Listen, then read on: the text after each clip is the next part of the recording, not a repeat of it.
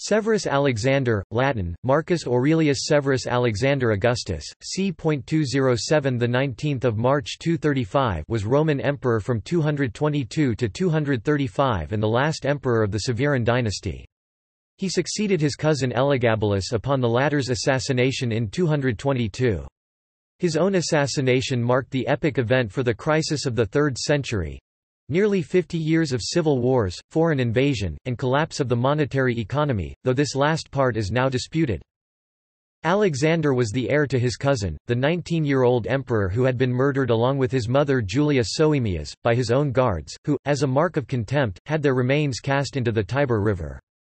He and his cousin were both grandsons of the influential and powerful Julia Maesa, who had arranged for Elagabalus's acclamation as emperor by the famous Third Gallic Legion.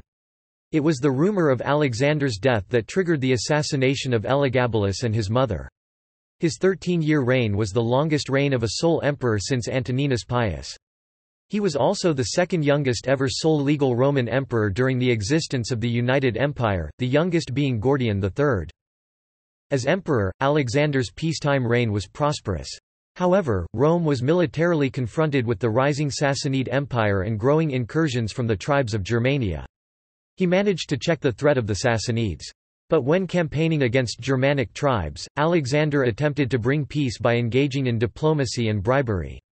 This alienated many in the Roman army and led to a conspiracy to assassinate and replace him.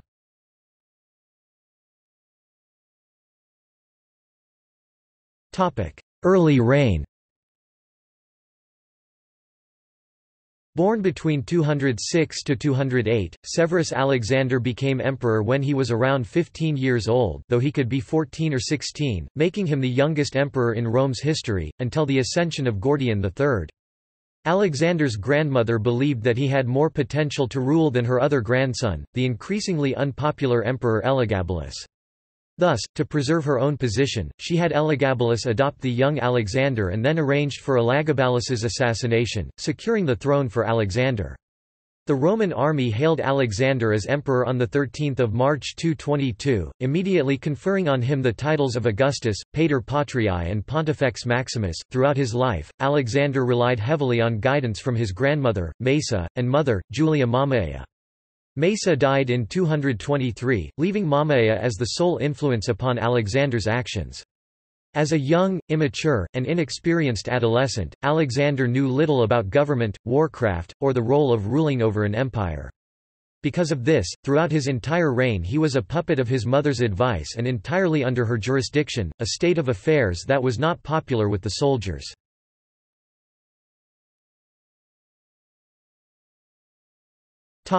Domestic achievements. Under the influence of his mother, Alexander did much to improve the morals and condition of the people, and to enhance the dignity of the state. He employed noted jurists to oversee the administration of justice, such as the famous jurist Ulpian. His advisors were men like the senator and historian Cassius Dio, and it is claimed that he created a select board of 16 senators, although this claim is disputed. He also created a municipal council of 14 who assisted the urban prefect in administering the affairs of the 14 districts of Rome. Excessive luxury and extravagance at the imperial court were diminished, and he restored the baths of Nero in 227 or 229, consequently, they are sometimes also known as the Baths of Alexander after him. Upon his accession he reduced the silver purity of the denarius from 46.5% to 43%. The actual silver weight dropped from 1.41 grams to 1.30 grams, however, in 229 he revalued the denarius, increasing the silver purity and weight to 45% and 1.46 grams. The following year he decreased the amount of base metal in the denarius while adding more silver, raising the silver purity and weight again to 50.5% and 1.50 grams. Additionally, during his reign taxes were lightened, literature, art and science were encouraged, and, for the convenience of the people, loan offices were instituted for lending money at a moderate rate of interest. In religious matters, Alexander preserved an open mind. According to the Historia Augusta, he wished to erect a temple to Jesus but was dissuaded by the pagan priests. However, much of this book is full of falsifications and modern scholars deem it almost completely untrustworthy. Livius he allowed a synagogue to be built in Rome, and he gave as a gift to this synagogue a scroll of the Torah known as the Severus Scroll. In legal matters, Alexander did much to aid the rights of his soldiers. He confirmed that soldiers could name anyone as heirs in their will, whereas civilians had strict restrictions over who could become heirs or receive a legacy. He also confirmed that soldiers could free their slaves in their wills, protected the rights of soldiers to their property when they were on campaign, and reasserted that a soldier's property acquired in or because of military service, his castrense peculium, could be claimed by no one else, not even the soldier's father.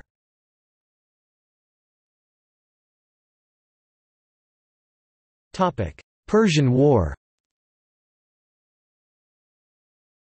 On the whole, Alexander's reign was prosperous until the rise, in the east, of the Sassanids under Ardashir I in 231 AD. Ardashir invaded the Roman provinces of the east, overrunning Mesopotamia and penetrating possibly as far as Syria and Cappadocia, forcing from the young Alexander a vigorous response. Of the war that followed there are various accounts. According to the most detailed authority, Herodian, the Roman armies suffered a number of humiliating setbacks and defeats, while according to the Historia Augusta as well as Alexander's own dispatch to the Roman Senate, he gained great victories. Making Antioch his base, he organized in 233 a threefold invasion of the Sasanian Empire. At the head of the main body he himself advanced to recapture northern Mesopotamia, while another army invaded Media through the mountains of Armenia, and a third advanced from the south in the direction of Babylon.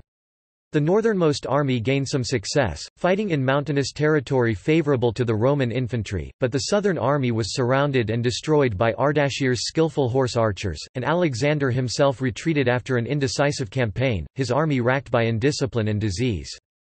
Further losses were incurred by the retreating northern army in the inclement cold of Armenia as it retired into winter quarters, due to an incompetent failure to establish adequate supply lines. Still, Mesopotamia was retaken, and Ardashir was not thereafter able to extend his conquests, though his son, Shapur, would obtain some success later in the century. Although the Sassanids were checked for the time, the conduct of the Roman army showed an extraordinary lack of discipline. In 232, there was a mutiny in the Syrian legion, which proclaimed Taurinus emperor. Alexander managed to suppress the uprising, and Taurinus drowned while attempting to flee across the Euphrates. The emperor returned to Rome and celebrated a triumph in 233.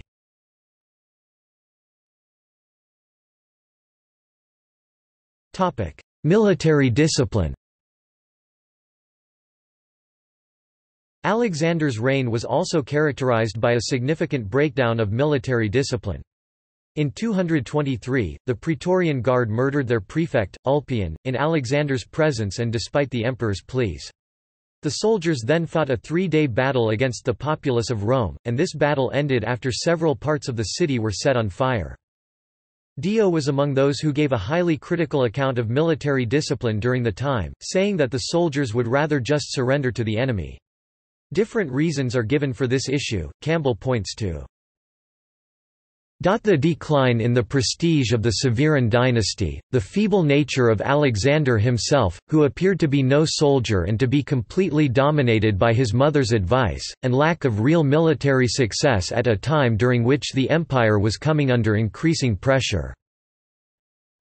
Herodian, on the other hand, was convinced that the emperor's miserliness partly the result of his mother's greed and slowness to bestow donatives were instrumental in the fall of military discipline under Alexander.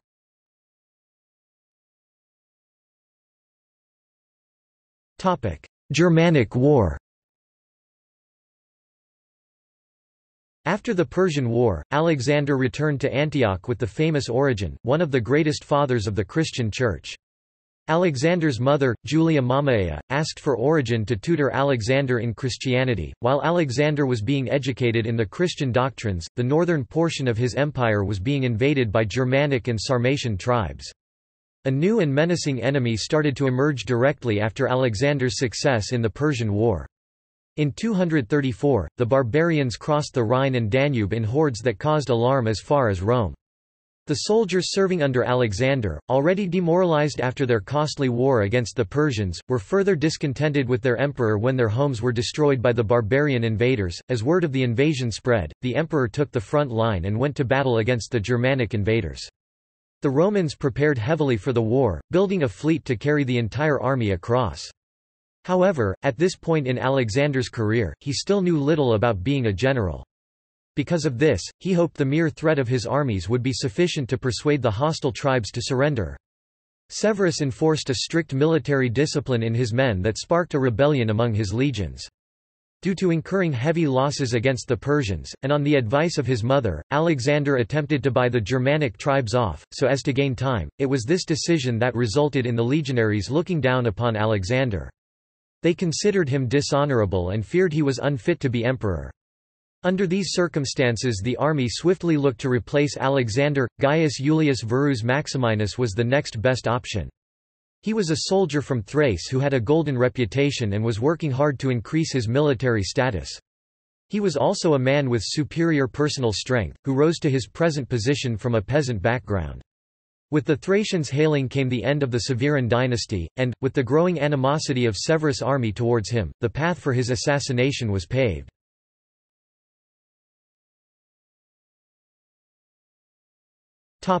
Death. Alexander was forced to face his German enemies in the early months of 235. By the time he and his mother arrived, the situation had settled, and so his mother convinced him that to avoid violence, trying to bribe the German army to surrender was the more sensible course of action. According to historians, it was this tactic combined with insubordination from his own men that destroyed his reputation and popularity. Pusillanimity was responsible for the revolt of Alexander's army, resulting in Severus falling victim to the swords of his own men, following the nomination of Maximinus as emperor. Alexander was assassinated on 19 March 235, together with his mother, in a mutiny of the Legio XXII Primigenia at Moguntiacum, Mainz, while at a meeting with his generals. These assassinations secured the throne for Maximinus. Lampridius documents two theories that elaborate on Severus's assassination. The first claims that the disaffection of Mamaea was the main motive behind the homicide. However, Lampridius makes it clear that he is more supportive of an alternative theory, that Alexander was murdered in Sicilia, located in Britain. This theory has it that, in an open tent after his lunch, Alexander was consulting with his insubordinate troops, who compared him to his cousin Elagabalus, the divisive and unpopular emperor whose own assassination paved the way for Alexander's reign. A German servant entered the tent and initiated the call for Alexander's assassination, at which point many of the troops joined in the attack. Alexander's attendants fought against the other troops but could not hold off the combined might of those seeking the emperor's assassination. Within minutes, Alexander was dead. His mother Julia Mamaea was in the same tent with Alexander and soon fell victim to the same group of assassins.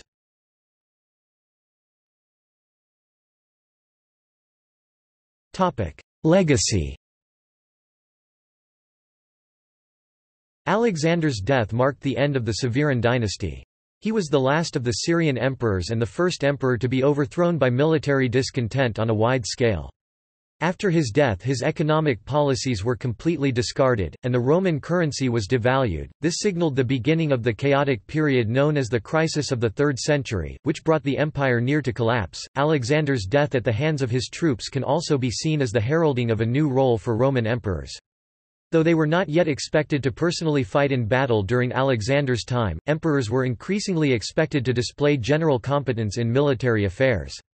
Thus, Alexander's taking of his mother's advice to not get involved in battle, his dishonorable and unsoldierly methods of dealing with the Germanic threat, and the relative failure of his military campaign against the Persians were all deemed highly unacceptable by the soldiers.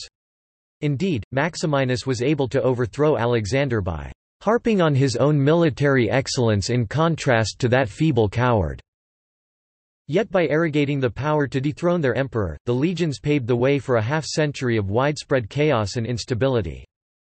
Although the Senate declared the emperor and his rule damned upon the report of his death and the ascension of a replacement emperor, Alexander was deified after the death of Maximinus in 238. His damnatio memoriae was also reversed after Maximinus's death.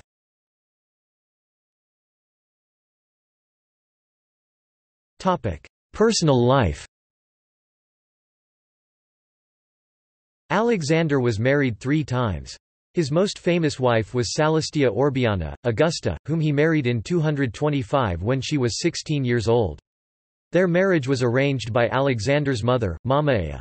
However, as soon as Orbiana received the title of Augusta, Mamaea became increasingly jealous and resentful of Alexander's wife due to Mamaea's excessive desire of all regal female titles. Alexander divorced and exiled Orbiana in 227, after her father, Caius Sallustius, was executed after being accused of attempting to assassinate the emperor. Alexander's second wife was Sulpicia Memia, a member of one of the most ancient patrician families in Rome. Her father was a man of consular rank, her grandfather's name was Catulus. The identity of Alexander's third wife is unknown. Alexander did not father children with any of his wives. According to the Augustan History, a late Roman work containing biographies of emperors and others, and considered by scholars to be a work of very dubious historical reliability, Alexander prayed every morning in his private chapel. He was extremely tolerant of Jews and Christians alike. He continued all privileges towards Jews during his reign, and the Augustan History relates that Alexander placed images of Abraham and Jesus in his oratory, along with other Roman deities and classical figures.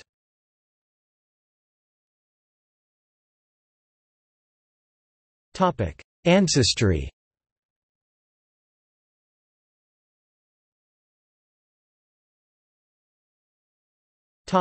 See also: